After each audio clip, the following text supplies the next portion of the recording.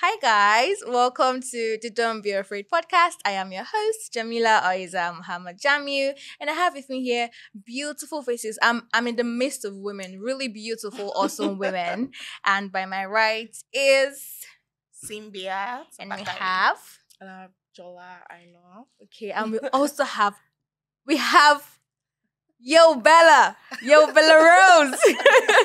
What's up, innit? Hey! How are you? It's good to join you guys virtually. Yes, so good to see you after you left us to be chopping cassava gari in Nigeria. But no problem, no vex, so we're not really vex. That's okay. That's all right. How are you? How you doing today? How's the weather? How's the cold? I'm fantastic, thank you. It's so good to see your faces, and I'm Thank excited to have the conversation that we are set to have today. Yeah, same here. Me too. And how are you guys? How's your journey coming here? Are you asking me? This is the kind of response when you get when Nigeria happens to you. That's why her face is like. That's why it's the way it is. How's your journey here? My journey here was actually fine. Mm. I think I'm a bit familiar With the process and landscape, everything. So Okay. it was quite fine. And my day is going well. So far, so good. All right. Thank God. We bless God. Anyways, you guys, today's podcast topic is we're talking about if there should be limits on what can be shared online, or do we need to balance freedom and or regulation. Before I actually start, as I was coming to this place this morning, I just said I should open Instagram, and I saw President Tinubu says it is a must Exactly. to regulate social media. Because why? Social media is a menace. It has finally happened. Because, I'm wondering, why should we do that? I know we had a conversation like something last year or so. Do we really need to do this thing? And we know that we just successfully banned Twitter for like some months, but then we Yeah. came back up. Why do we need? Why is it a must that it must be regulated? Is it truly the menace that people say it is? Okay. So I think for my end, yes, because it's media, it's freedom. There should always be freedom of speech. In the case of social media, everybody has are mostly content creators now. Bearing in mind that in primary school, is this secondary school or primary school? They thought that we have freedom of speech, freedom of this and It's that, a fundamental human right. rights. So Yeah. social media should be balanced because of knowledge and stuff like that, misinformation and disinformation. Mhm. But the question is government Having regulating them, social like- media. You remember that time that they banned Twitter that you said it? Like my friend was downloading VPN. Like Simbiat download VPN. I was like, it's not possible. Government banned Twitter. Like what? It's not possible. I didn't download that VPN. I didn't think it was possible. It was. I honestly did. So what did you do all through? I the didn't months? download the VPN. I said it was Like, not yeah, possible. Were you I tweeting? abandoned I was Twitter. not tweeting. Okay. I now went to sleep. I now woke up. Let me open Twitter. It did not go. It was rolling. They truly It's banned true. Twitter. It was like, oh, why are you disturbing my sleep? Like, this I tell you, they'll ban it. I was like, it's not possible. So, yes, there should be some form of regulation, but But the not government totally. should never even think of regulating, because then you now have the issue of politics. You Mhm. cannot be saying people should not condemn government activities. It's a democratic society. Yes. People put you in You think power. it's a power control thing? I think Put it's you in even power. important in all those processes. So- I may disagree slightly, actually. I may disagree just a bit with that. Oh, I yeah? understand the mentality behind it being a tool that government can use to its own advantage. But I Okay. think that I think sometimes we forget how social media has become a part of living. We did not always have social media. And now that social media has gone from it being, I guess in the case of Facebook, just some random experiment, I think that Mark Zuckerberg and some of his friends were trying to do, to being this global Connection. brand that everyone is now a part of. Yeah. And Twitter and all of these platforms being places where governments even exist and where they share information Yes. to nations, to their citizens. It's not like TV. It's not like television stations, Yes, true. that are doing business and are now sort of a part of how you access information from every level. Now, I think that when we look at how life is generally, so of course, I want to believe that at some point, crime was not as commonplace as it is now.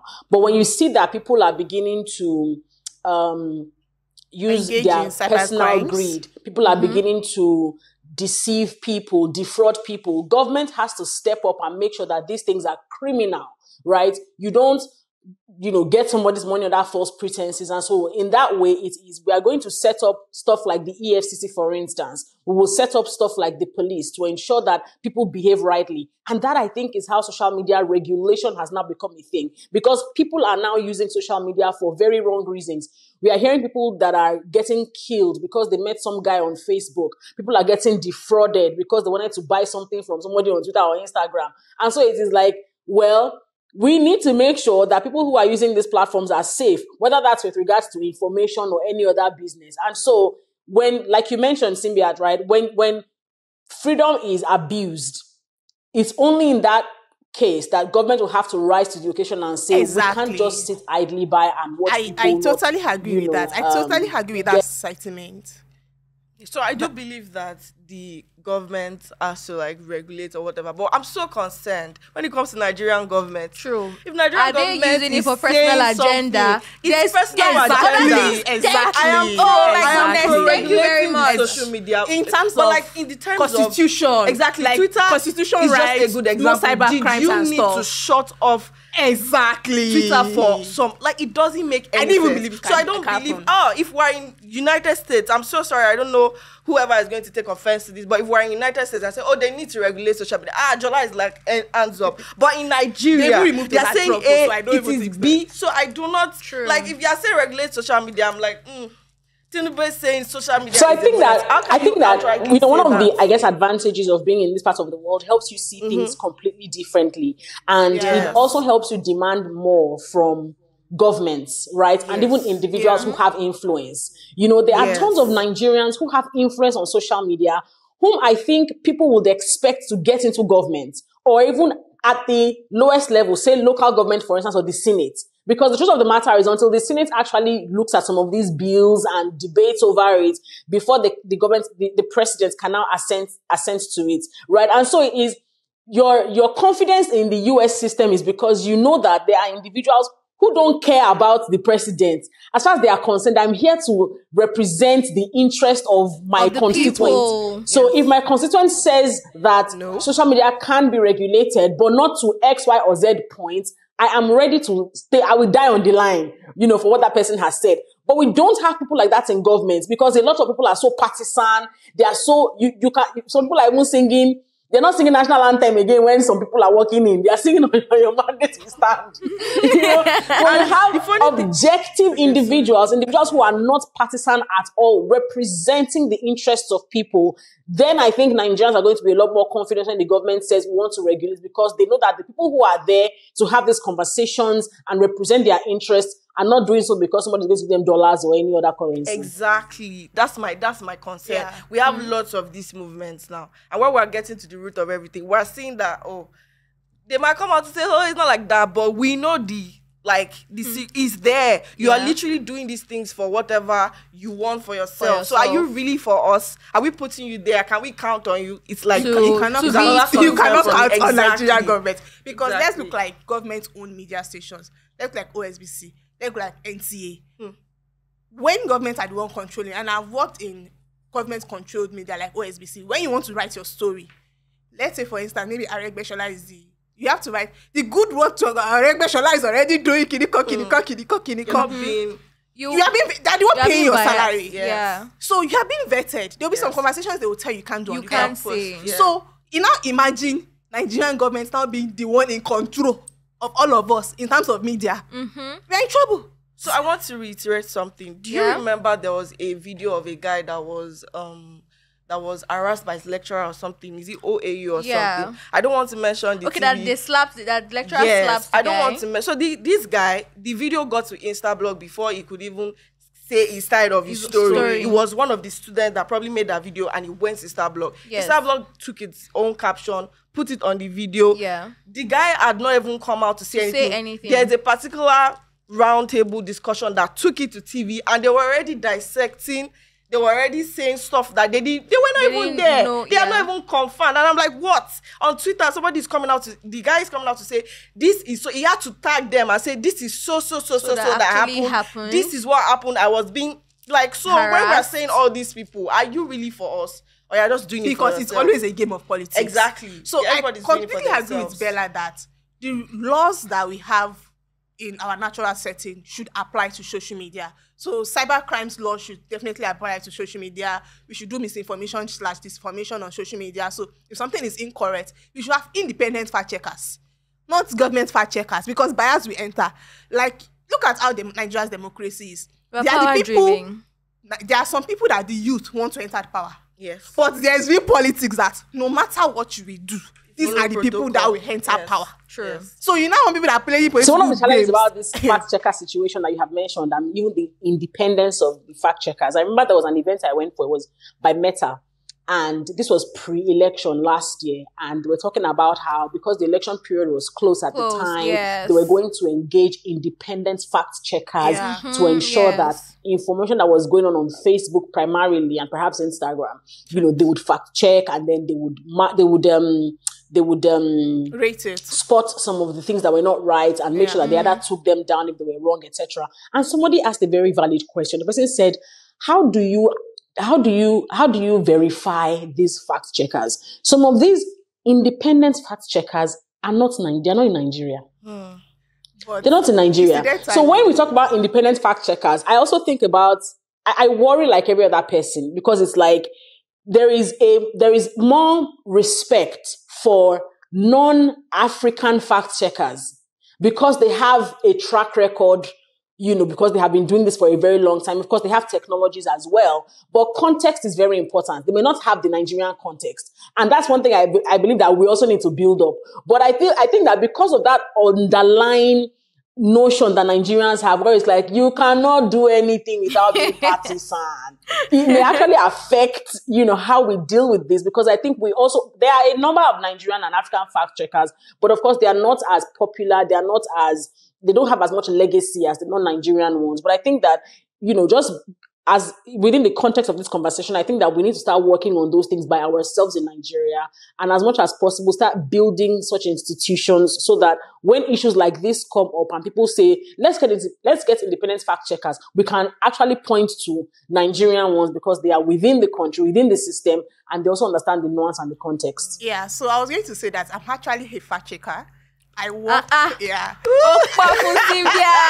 So I work with Jola. It's a West African fact-checking organization. I'm the copy editor of the team, and I work in every election fact-checking. So the general elections I actually work. So we actually have credible fact-checking organizations. Then we have a coalition as well, Nigerian Fact Checkers Coalition. So we have Africa Check, we have Dubawa, we have other fact-checking organizations, the cable fact-checkers. Dubawa. Meta mentioned Dubawa. So I think it's just about more people being aware of these things. And we also have that international fact-checking organizations that we are also under, that they actually verify each and all of these things that we are doing, where our process also aligns with them. So we actually have fact checkers in Nigeria that are familiar with the process, they are familiar with the systems, and they actually look at this data. We are on field, we are doing election monitorization, we are rating them.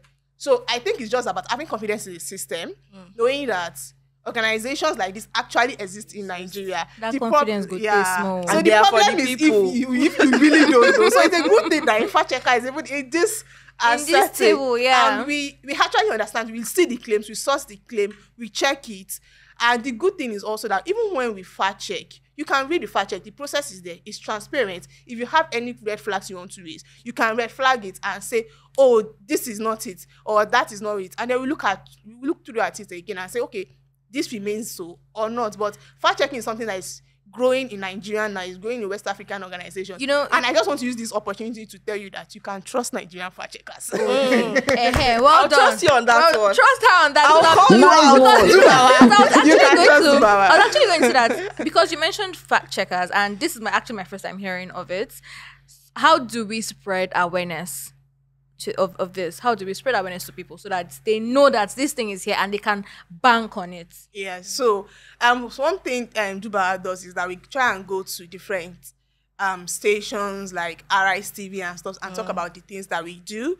And currently the organization is actually recruiting people for fellow. So you get to, if you are working in a newsroom or you're interested in fact checking, you can come in, apply, and they will train you on stuff like this. But at the end of the day, it's just the way information goes. Gradually, I'm already on this podcast talking about Dubawa and fact checking because you happen to invite me, because you happen to have this kind of conversation, and it begins to spread. So I think the knowledge is just going to keep spreading, and we hope we get there. The thing is that when people are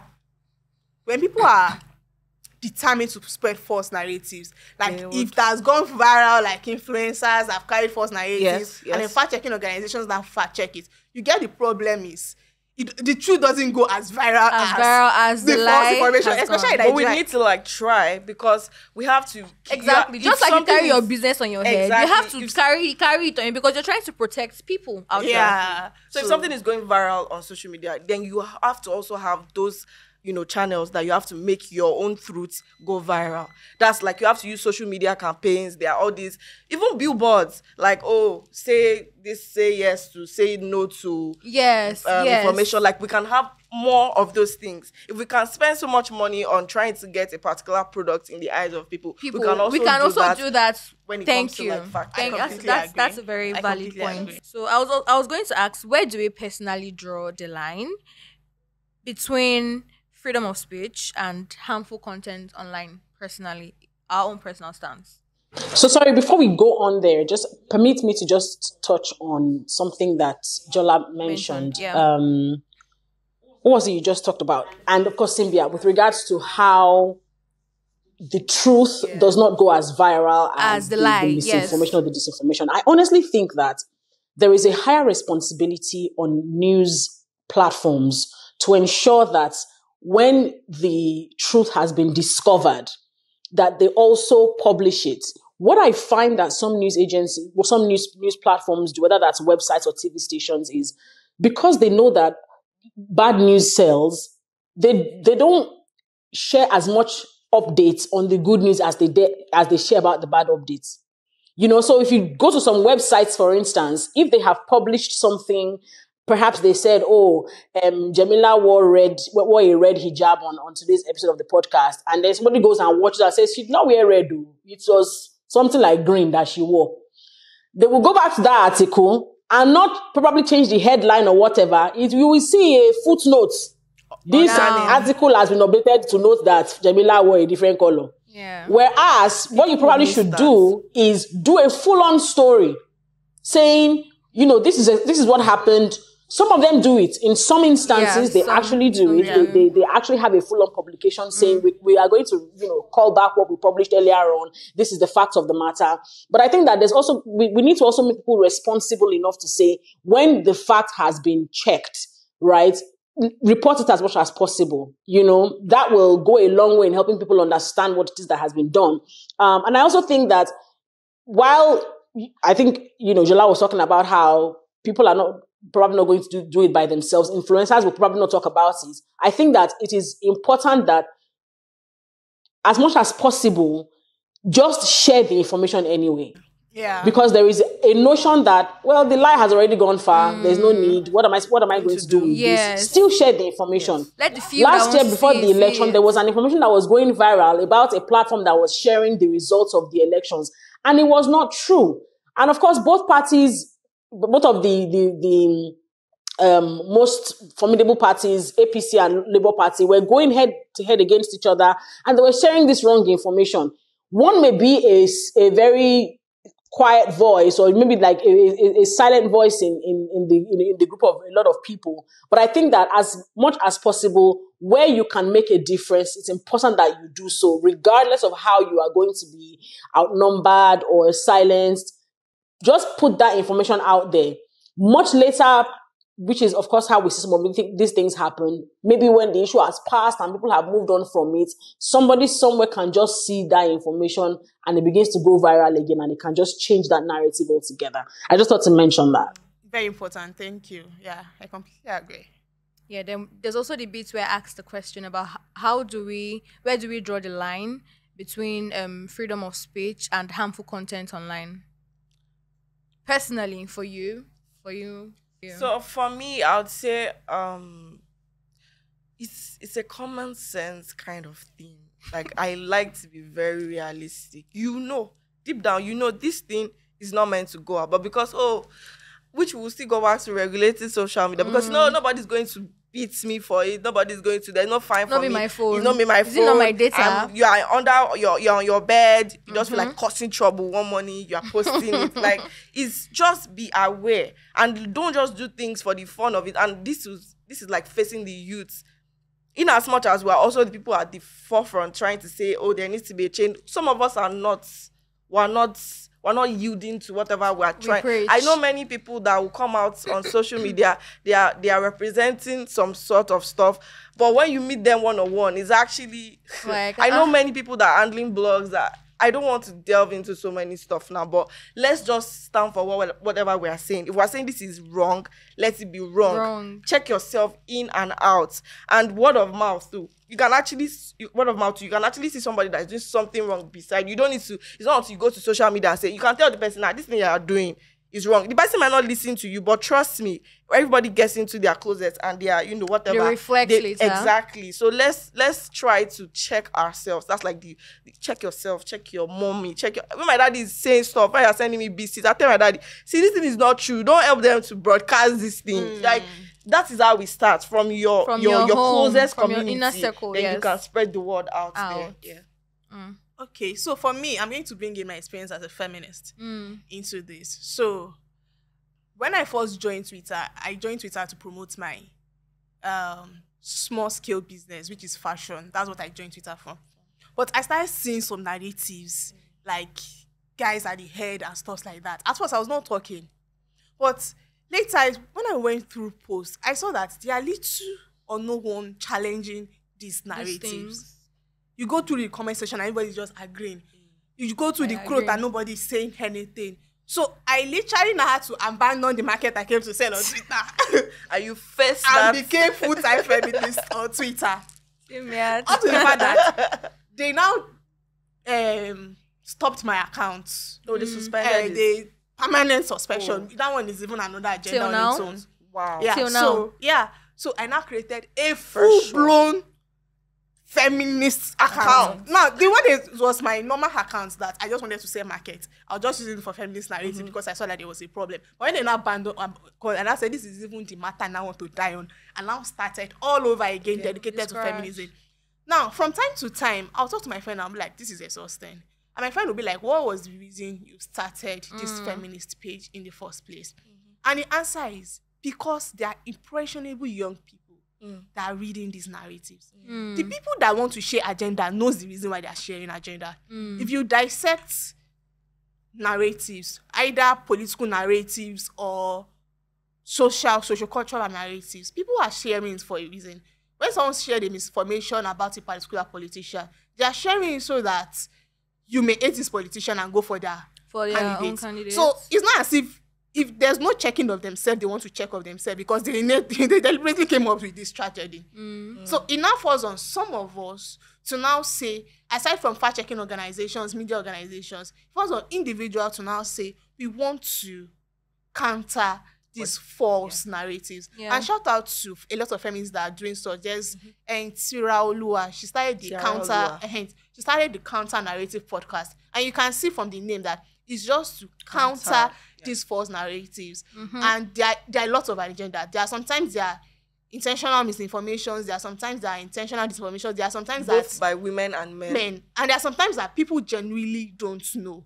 So it now comes in that we now have a personal responsibility, just like the way you said that if you see your father sharing something wrong, you challenge it. You see your mother sharing something wrong, you challenge it. But it also now comes to that even individuals on social media, we now have to start putting effort to challenge this. Many of the time, I'm arguing on Twitter. And I'm really not arguing because I want to change your mind. I'm just arguing stating because it. Other people are reading it. Yeah. And you may They need just to change learn. people's minds Yes, without yes. knowing it. Yes.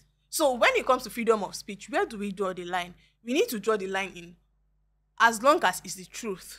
you stick to Put it. out. Yes. As long as it begins to affect people's mindset, it begins to draw agendas, it begins to make people's life not better. So you may just Don't fold. That's what they say on Twitter. They will say don't fold. Because they are quoting you, they are roasting you in the code, So- doesn't mean you shouldn't fold. And in some instances, I agree. If sometimes your opinion may not be the most popular one, Yes. but it may be valid. Yes. So in that case, don't fold. But if you know that it's misinformation, you should totally fold. You should Bent. change your mind. So and I like the fact that platforms like Twitter, Facebook Twitter now have community notes just to disregard these things because the line is just clear. Once it's a lie, whether it's intentional or not intentional, every individual who has superior knowledge or who is more advanced in these things have the responsibility of saying the truth. And this also brings me back to also fact checking. If you are not sure about what a narrative is, send it to fact checking organizations like Dubawa. Let them fact check it for you before you put it out. Yeah, before you put it out. And also always be in doubt of things. There are things that may have unconsciously believed. Is when they now fact check it and I say that. Yes, especially about feminism. There's so many stuff but I learned a lot from Twitter. So that's like social media. It's still part of it. It's part of the info. So we can't take it out. Like Mr. Tinubu, President Tinubu, sorry, please. Social media is not Bella, what do you think? You guys know. She's finding Could you ask the question again? I just want to be sure that I understand the question. Where do we draw the line? Where do we draw the line between freedom of speech and harmful content online? So I think that one reality that I have come to accept is that everybody has an agenda. Everyone has an agenda that they're trying to push. No matter how saintly they may appear, everyone has an agenda. And if there's one thing that I have tried to practice in seeing certain agenda on social media that I don't particularly subscribe to, it is to respectfully engage. And I think that that's one thing that everyone should try to do. You may not agree with every other person's agenda. You may not subscribe to it, but you can engage respectfully with them. You can understand where they are coming from. You don't have to accept it. You can understand it, and you can have a constructive dialogue with people, without, I guess, folding and without also making them feel worse off for meeting you on social media or, on that space. But one thing that people love to do a lot of times is they want to be the ones that are throwing banter. They say, this one is cooking. Just cook. Banger boys. And that makes people very, Kitchen is hot. It makes them very keen on being the one with the most jabs, being the one with the most comebacks and all of those things. And I get it. It's fun, etc. But you see, knowing when to stop is very important. Knowing when things are beginning to go below the belt is very important, because that's when it gets harmful. That's where people start to get, I guess, depressed. That's where people sometimes get to start feeling less of themselves. That's where things like social media, in fact, can start giving people trauma. Yeah. That's where people sometimes get violent. We've heard of issues of people being stalked, cyberbullied, etc. I think that the watchword for drawing the line between freedom of expression on social media and it being something that can be very harmful is just basic human respect. Yes. And that sorry I cut you short earlier, but that now brings me back to, I don't know if you guys remember or you saw, there was this babe on TikTok that was, sharing her pregnancy journey and from each stage to each stage, and someone commented on her TikTok page that she's not going to I think he said she's not going to give birth, or she's going to die at the hospital. And I kid you not, that baby is dead. I did not see it though. She actually died. I saw that and I was like, no, this can't be real. Did the baby die or the baby? The babe died. That's crazy. The lady actually died. And it's just really scary, because I wonder why anyone A funny thing is that if people, Nigerians will come and say, oh, it's evil, it's witch. Exactly. People funny say, thing is, so it might be not kind, be that. be nice, be it might not be I'm that. not It might saying just be like a mental state. A pregnant woman is already subdued to some kind of depression. But then there's things that you should not say. And that's where the harmful content online comes in. Could trigger things. When she was talking, I was thinking of something. Some people can be so hateful. They can be so misogynistic that the only response you have for them is thunder fire you. So it's as much as you want to engage in respectful conversations. Yeah. Look at where women come to talk about rape. Look at the victim blaming the face. a woman can be murdered, and then you see men's comments kill or smash. And then they will say smash or go, and they will say kill. Smash or pass. Yeah, smash or pass or kills, they will not say, when you see something like that, after how many people want? Sometimes I'll really try to just say thunder fire you.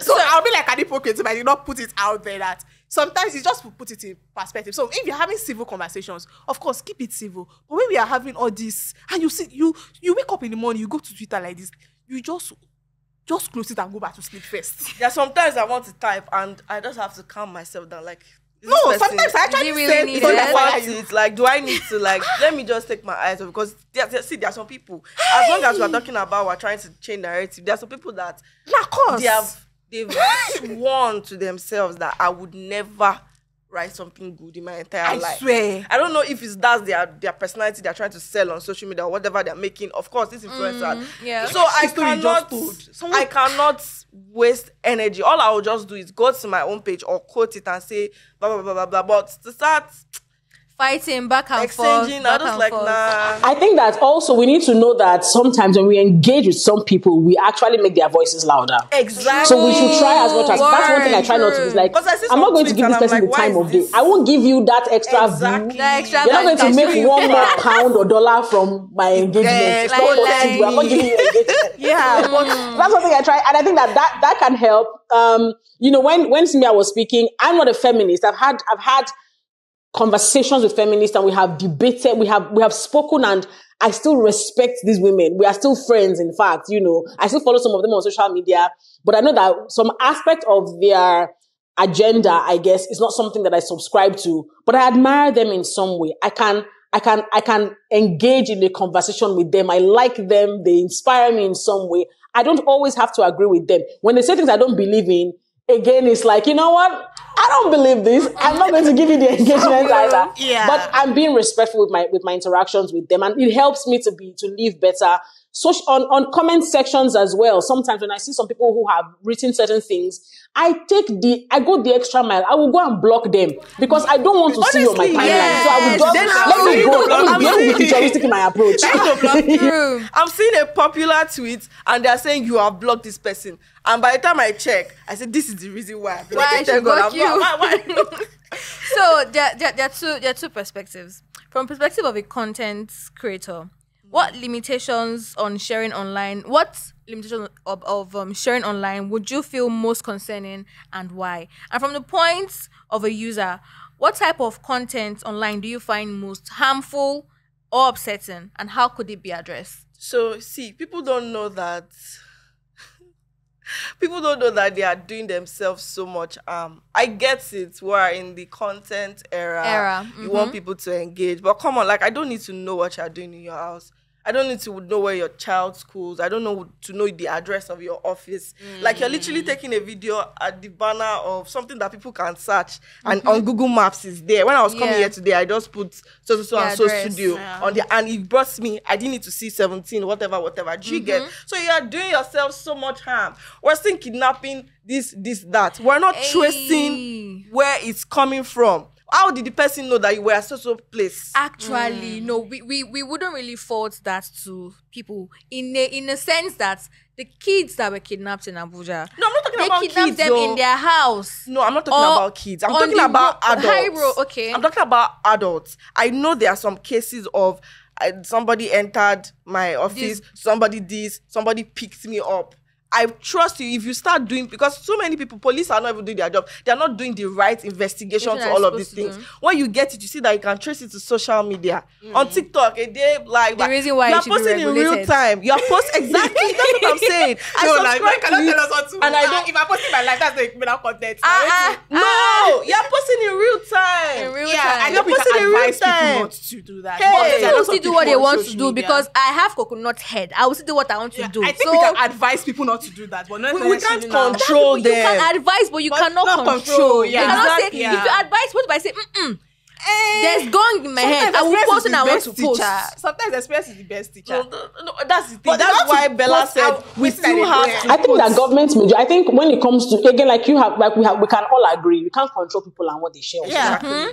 But I think that the responsibility, I believe that platforms can now take it up and as much as possible ensure that people are not vulnerable because they are using social media, right? Governments have to be more security conscious, ensuring that their cities are safe, such that people don't feel unsafe just because they are living somewhere and they are streaming something. You can't control people. But I think that when, just sort of taking it back to Jemila's question, when it talks about, things that can be very limiting, as someone who is both a content creator, someone who is a Christian, someone who's a media person, I think that one of the things I believe that regulation or stiff regulation can limit would be perhaps freedom of expression, maybe stifling the voices of a content creator who wants to share the gospel. Yes. I think that can affect what we share because they can say, oh well, no, you're not allowed to do X, Y, or Z. Or, yes. I mean, Nigeria is a secular state as a lot of other countries across the world, but sometimes when you see certain events and how they happen, people are feeling very unsafe to share what their experiences are as Christians and, being able to reach as many people because that's what our faith, asks us to do. So that's one thing I believe may be limiting if there is very stiff regulation. I think also that because platforms now thrive on rewards, people are going the extra mile to put themselves in harm's way because of views. So in a sense, I feel like platforms need to be held to account. It's something they are doing on TikTok just because people are creating content and they are racking up a lot of views and you are paying them a lot of money, that needs to be checked because people are doing things that are just unsafe. The kinds of content that I think need to be discouraged, I think that's sort of the other side of your question, is pranks. People are doing pranks that are very harmful, and I don't know that platforms are doing anything to change it. Some years ago, there was this TikTok trend of people jumping from stacks of beer. Oh, Crates challenge. I don't know if you remember that one. Yeah, that was it was so dangerous, yeah. and it took a lot of time before TikTok actually started taking down videos of that. So I think that platforms just need to be held to account a bit more. They need to also be more democratic about how they reward content creators because content creators are helping them rack up their user numbers and they should be, I guess, earning a lot more money because of the money they are making in advertising spend. Reward more creators. It doesn't have to be on somebody has millions of subscribers and thousands and millions of views before they start making money, So yeah, I think that's just my response to that. Okay. So I'll just key into what you said the first time we started this conversation. You said before we wrap it up. Yeah, everybody has agenda. The thing is that Twitter we are in is gone. Elon Musk has agenda. Exactly. That Facebook does. Facebook self gets agenda. And when you're talking about regulations, you will realize that you may necessarily be saying the truth, but Twitter can flag it because it's against their sponsors. Yeah. Yeah. You can go on Google and Google a story now, and the first stories you'll be seeing are stories about transphobia. The first pages, the second page, before you now see stories that are addressing it and not talking about transphobia. Why is it transphobia? Because the people sponsoring the articles, they get agenda. So whatever story you want to write, they'll be inserting transphobia. A guy will say, I'm a guy, and then you say, no, you're a woman. They'll just say, 8. Yes, they'll just speech. That's why they cancel my former account. Yes, they'll just say it's 8 speech for me to call a guy that he said he's a woman. And I say, no, you're a man.